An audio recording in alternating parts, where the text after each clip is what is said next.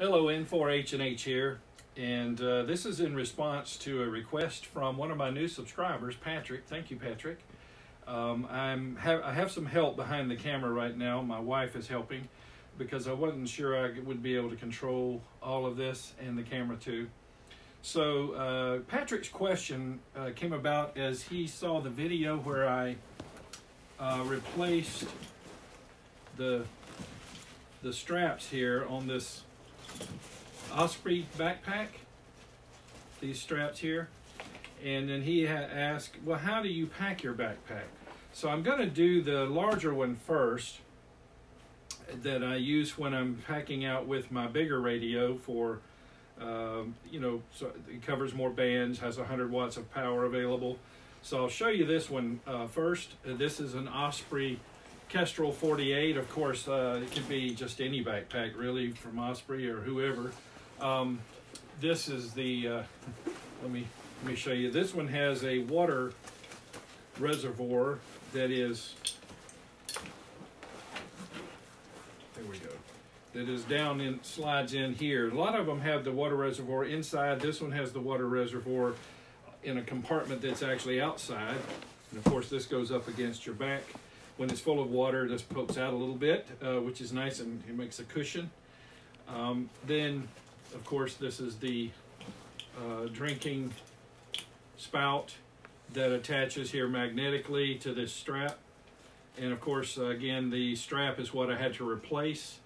On this one, it pulled loose and broke, and it was a little bit my fault, and I'll tell you right quick so you can avoid it in your case. The video explained this in detail, but basically you want to make this the last connection that you make. You want to put the backpack on, attach your your waist strap, then you will do your shoulder straps, cinch them down here, and then you would on the last step would be then to attach the chest strap. And so I'll go ahead and tell you what this is. This is something my wife got for me. It's a hand cleanser, sanitizer, that it has a nice little strap built into it, so I attached it to the strap here. This is a whistle, a compass, and a thermometer. This has nice zipper pouches to hold different things. You might put snacks, various different types of things in there, one on each side here of this one. I've got some wet wipes in there now. So that's this pack, and it's again the Kestrel 48. It has down on the bottom is a zipper for that where it holds a, I'll unzip it and show you.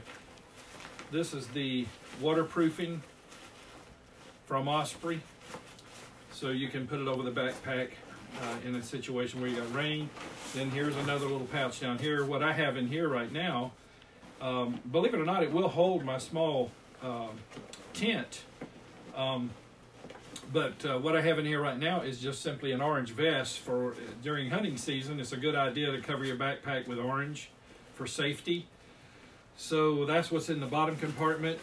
The brain, as they call it, is where I put other odds and ends, and some of the things that you see down on the floor, right, that you will see in a minute when I get into that. Also store in here, but like, for example, this is my Petzl headlamp that has a neat little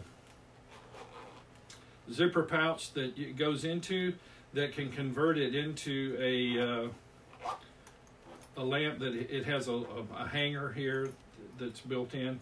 And this could hang in your tent. You reach in here, you tap here, and you can turn it on and off. So it's a real neat device. It actually glows in the dark after the light charges it. It will glow in the dark a little bit. So I have things like that. My snacks and snack nuts and things like that. I'll put things like the if you look down here, the Cliff Bars, nuts. Things like that will go in the spares, I should say, because again, I will use these side pouches here so they're easily accessible during the hike. So The other things that go in this backpack, if you lift the brain back, I have a notepad in here with a pencil. It's a waterproof pad. And then in the big compartment, and you have an outside part too here that you can put wet clothes in, or a poncho or something like that if you want to have it quickly accessible. This is an Arcturus poncho. This is a pad that you can spread on the ground to prevent, well, if you happen to be in an area where I was once with poison ivy. The inside compartment, that's where I would put the radio. So let me show you this setup here. This is a waterproof pouch from Sea to Summit, and inside of it is the FT890 with its side rails that I purchased from Portable Zero. I put a spare pair of socks in there, and that's where the microphone is. So the reason I do that is just so that, well, I have a spare pair of socks, but also to keep the microphone from scratching the radio when it's inside of this pouch. And then there's the power cable, and this little neat little zipper pouch here has some earbuds in it. That goes in this. Again, this is a waterproof pouch, and that goes in this larger compartment here.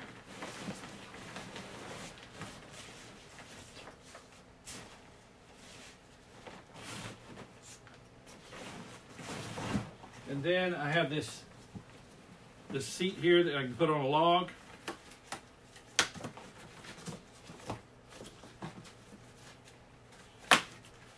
And that'll go down in there next to the radio. If I can turn this around.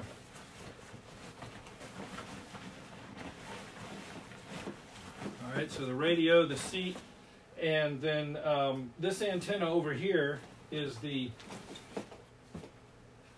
Sodabeams link dipole, which goes in this bag that came from Sodabeams.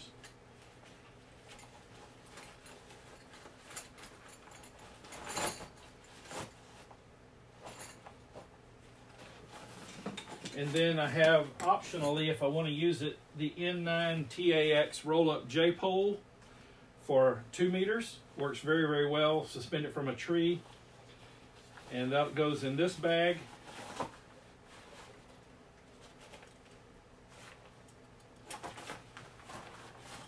And then this is the power source for the FT890 radio. It's a Bio NO 3 amp hour battery.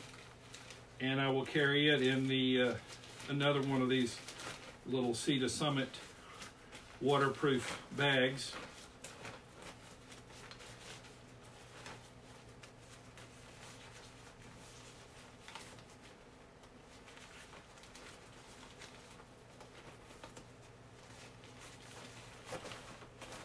You want to let a little bit of the air out, although it's okay to leave a little bit of it in, you know, to protect what's inside. You know, kind of like how potato chips are. They put a lot of air in the bag of potato chips these days, so that when you press it, it protects the potato chips. Not really necessary with the battery, but you know, you could if you wanted to. So that would also go down. And I wanted to show you that this is going to go in the other bag, but I'll show you. This is an antenna mast that I sometimes will put down in this part, the other side of where the radio is in this bag here. But the rest of it, I go just put it in here. The radio's down at the bottom. This bag, again, if I think I'm gonna do 2 meters and need extra antenna gain, I'll do that. Then the Sodabeams link dipole. Now this antenna can handle 100 watts, so that's one of the reasons it's in this bag. And then the battery, and I use Osprey's neat little strap they have inside the bag here. I'll run it through the handle that gets created when you snap this, and then that will attach here, and that just holds the battery up, keeps it from dropping down into the bottom of the bag. And then of course, you know the drill with the Osprey bags, you just pull this cord, stick it down in there, You flip the brain, as it's called, over, snap it here, and where's the other? There it is. And here. Now, if you wonder what this is an emergency saw. This is a real, I don't know what, sharp edge chain saw is what it is, with some handles for it, and I just have a carabiner attached to that loop. It's nice having these loops around these backpacks. So there's this, the Osprey loadout, and then some of these other things could go in there if I needed them. You know, the bivy, this one, I already have a first aid kit. I guess I should show you this. Let me show you the side pouch. Things are in here like the first aid kit, the shovel, and some necessary items in case you get out in the woods and, well, nature calls. So that goes in this neat little side pouch here. And again, you have the outer pouch for wet clothes and other things that you might want to get to in a hurry. So that's that backpack's loadout. Now I'm going to show you this other one. This is a backpack that a good friend of mine found at a Hamfest, KC4WZB Joel. And it was a company called Communications Outfitters. And I believe they're located in Georgia. But I'm not quite sure. I've actually tried to find them, found a website and phone number, but I haven't actually contacted them successfully. It's got a lid here, little inside pouch, so I'm going to pack this one and show you how I do it. So, first of all, it's got an inside compartment with a Velcro flap that even also has a snap. And what goes in here, I put the ground cover, this is a poncho, I'm sorry, a tarp or shelter. You can use, it's very clever, this called Arcturus, and you can even use your tracking poles, turn it into like a lean-to type shelter. This little box you've seen in other videos. This is my ultralight kit, by the way. This is my ultralight loadout. This is my high power loadout with the Yaesu FT891. This one has the mountain topper with the Morse paddle, spare 9-volt battery, a recorder, cables up here, and the LNR Precision MTR4B version 2 QRP CW radio. That's a 5-watt radio. And this entire thing I'm holding in my hand is 1 pound. So that goes in this inside compartment on top of the poncho tarp combination. So that goes there. Now we'll get into some of the other things that I'll do the inside compartment first. We have this bag here. These straps are what you can use with this mast pole. You can find yourself a small little tree, stump, or things like that, and you use these to wrap around it to hold this mast. And of course this mast comes out like a fishing pole. And this is the Spirit of Air windsock display pocket pole, they call it. And I featured this in another video actually deployed, so you can look at that video if you'd like. It's the one where I was testing my QRP loadout. So this will go in later, but let me show you where this all goes. I also have an adapter here for using the roll-up J-pole that you saw in the other bag, if I have it with me. Also my Yagi I don't have here, but it's strapped to my trekking pole. This is an adapter for my HT. The HT here, this is a Yaesu FT3DR that'll allow it to connect with a BNC. So I keep that in the bag here, and these straps. This is an adapter that has a connection for USB, so I could charge my phone if I needed to from, it's got an Anderson power pole on the other side. I could charge it from a Bioenno battery. And then that I keep in here. This is an adapter so I can convert from Anderson power pole to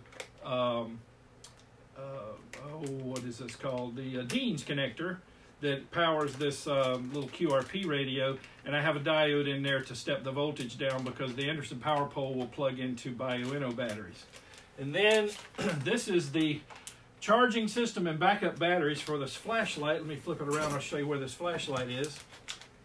And this is some of the rope from Soda Beams. This little flashlight here is rechargeable, and it does get very, very bright. I'm not going to turn it on for the camera's sake. It's got 3 levels. And so again, these are spare batteries and the charger. There's a little cap that screws on and it can charge with USB. These are spare fuses. They really go with the 891 because this blue bag also goes in this big bag when I need it. And some gator clips for the antenna in case they were to break. So that goes in this blue bag. And this is just a Soda Beams bag that you can order from their website. And then this is a Soda Beams winder with some Soda Beams rope and a 2-ounce egg sinker for tossing over a tree limb to hold up your antenna if you're not using the mast pole. Now, you know, if you've got tree limbs, why not take advantage of that? If you're on a summit that has no tree limbs, then the mast pole comes in handy. So that will go down. Put the bag back around. I should show you what else is on this side right quick. This is a compass and an old cell phone holder. My friend Joel, KC4WZB, has taught me all about repurposing things.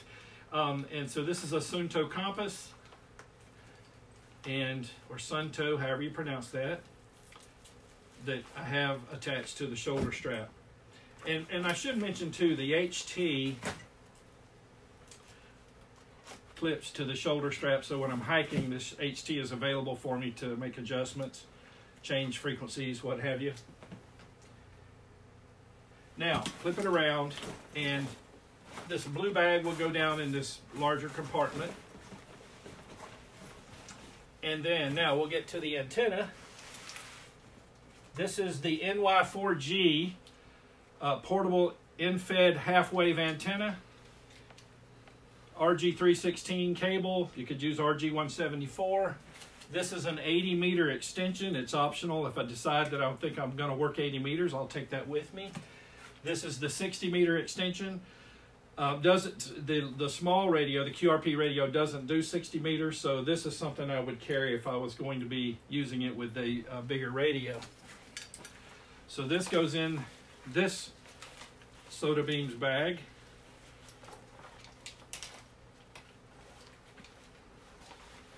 Now let me put some of this down so I can do this more elegantly. And I'm going to show you these go with my guying system. These are little, I think MSR, tent pegs, but they're super light, and I put those in the bottom here, just a convenient place to carry them. And then the coax. And so if I know I'm going to operate 80 meters, then I will put the 80 meter extension in here.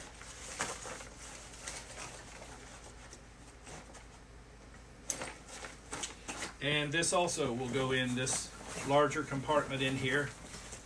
So the radio's in here with the poncho and the ground cover. There's the blue bag with some power accessories and things, adapters, and the antenna. So now we'll talk about this little spot here. This is my guying kit, which is nothing more than a carabiner with some more of that Soda Beams rope, 3 of them tied on it. And I keep it right here.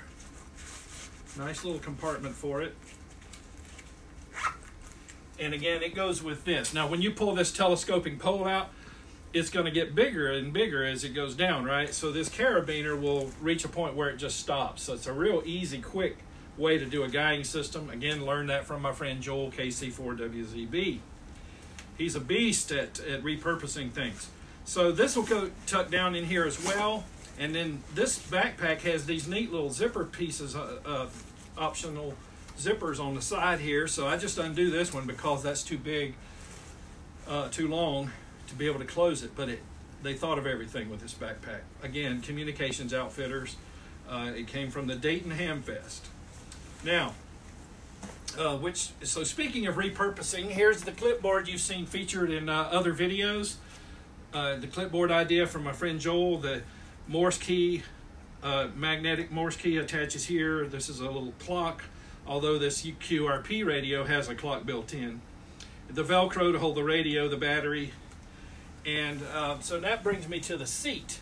Now, in this backpack, it was that folding seat, and this one, it's just a sporting goods pad for taking to bleachers at the ball game. And I tucked that down in this large compartment here. So it's kind of a separator between where the radio is in this other pouch and where the antennas and the options pouch goes, or bag. And then I take the clipboard and I just tuck it down inside behind that pad. So that's how these things store. Now this optional, but this is a Diamond SRH770S, extremely long range antenna, flexible, that I will sometimes use with this radio. This is the Signal Stuff antenna, the one that you could tie in a knot, but it doesn't have the range that this one has. So I've made a 124 mile contact with this one from a mountaintop with using a 5-watt HT. So if I'm going to carry this, and I usually do, I will put it down here, or I may just attach it to the radio and remove the Signal Stuff antenna. Now this on the top of this bag, there's also a zipper compartment, and here's what I put in that compartment. This is a battery, a rechargeable battery that you can plug into USB to charge, and then it has a USB output for this charging cable for my phone. And this is, well, I forget how many thousand milliamp hour, 5,200 milliamp hours, so it'll easily charge my phone probably 1.5 times. That goes in here with this cable. Spare boot laces. You never know what you might need them for. To tie something, or how about this idea, in case your boot laces break. And a lighter, a fire starter, some rubber bands, a multi-tool Leatherman pliers. This came from the bike store, but it's got some neat little, well, screwdrivers, but also some hex heads and star heads that can be used in an emergency that happens to fit one of the bolts on two of the bolts on the antenna.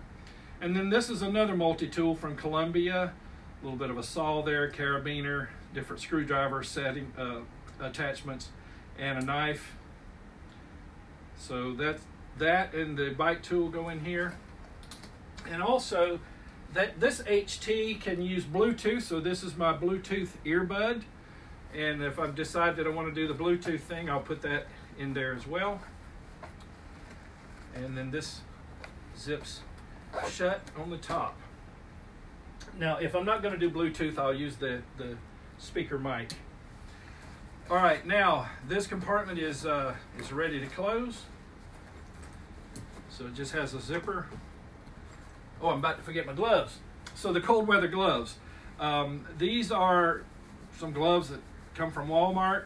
And if you may have seen my video the other day where I showed that I cut the little slots in here for cold weather.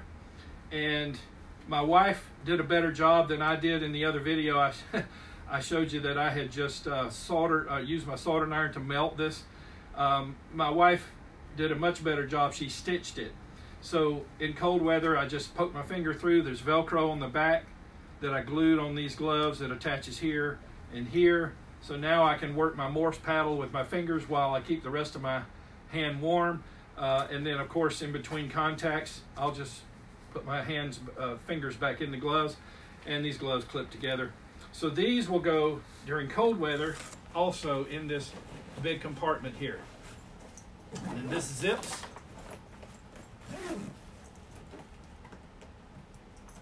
And we'll get to the rest of the loadout. All right, so we have more things to go in here. Let's discuss that. I'll reach over here and get these batteries. This is a spare battery case for the HT that uses AA's. A lower voltage, so a little less power output. This is another spare battery, just like the one that comes on the HT, just a backup because the HT, I actually have not had to use the backup battery yet on a day outing, but if I were to do an overnight thing, I probably would need these because that HT is transmitting APRS beacons, so my wife could find me on the map if she needed to, as well as it's serving as a dual receive radio, dual band. I use it for activating on VHF. So what I do with these batteries is there's a nice little pouch in here. Hope you can see that. Let me turn around. And I just clip these batteries in here over the edge of that pouch. Now what else goes in that pouch? Protein snacks. Nice place for that. Now these are the backups. I carry some in my pocket as well. And then this one happens to have 2 ink pen slots. So here's one for a pencil. And then I take a Sharpie. Now why the Sharpie? You know, on the Appalachian Trail, they have some of those places where you can sign your name and put it. They'll usually have a cutout in a rock, and there's a little thing in there you can sign your name. Or if it, for whatever reason you needed to write on a rock, but they have a little pad in there you can sign your name. So I carry that in there. This is the power source for the QRP radio. It's a 11.1 LiPo 11.1 volt. This one happens to be a Red Tiger brand. It's a 25C, 3,000 milliamp hours, and so again 11.1 volts. More than enough power for the QRP radio for probably an entire weekend of SOTA activations. And there's a neat little pouch for that right here in this backpack. It's just, they thought of everything. Now this is my Sawyer squeeze in case I need more water out of a creek, and I just roll that up and put that in the bottom of this pouch here. Sawyer squeeze water filter. And oh, and one more thing that goes in here is my my backup paper log. I normally log with my phone app, but use OutDlog. But you know, if I need it, there it is, and I tuck that in there where the snacks were. So that's this zipper pouch.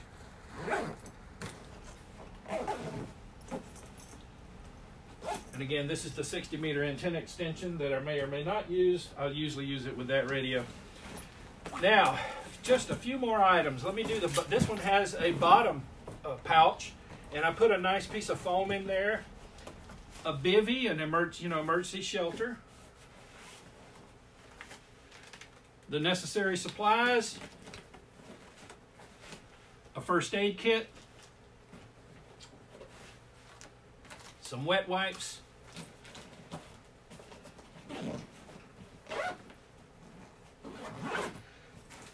and then I'll show you this while I'm seeing it. This is of course, the waist strap, and this is just a little optional pouch I found. Believe it or not, some low-power binoculars came in it, and this is actually where I carry my snacks for while I'm on the trail. And of course, I can put them in my pockets here if I want to. These are my hiking pants. They have pouches all over the place. These are Columbia shirt. I look like a commercial for Columbia when I'm hiking, but I like their stuff. Now, finally, what do I do for water? Well, again, this backpack has another pouch. This is a detachable pouch, by the way. This backpack has another pouch in between those two with a Velcro clasp here. And this is nothing more than a smart water bottle. And then I ordered this. This is from, let's see, what's the brand? Platypus makes this hose that can screw on the top of this bottle. Now, they normally want you to flip it upside down, but I found that it leaks if you do that. And I prefer it so I prefer it to be, it can leak, I should say, to be fair. So I prefer it to be in the backpack upright. Now therefore, I needed this hose because this is a gravity feed system. This is the hose that comes with a Sawyer Squeeze water purifier, water filter. And so I put that down in the bottle. Now you might wonder why the water's cloudy. There's a tablet of electrolyte in there. You can get different flavors of that. And so then, and I'm just reusing the smart water bottle, okay? Then this screws down here. And I put this is 700 milliliters.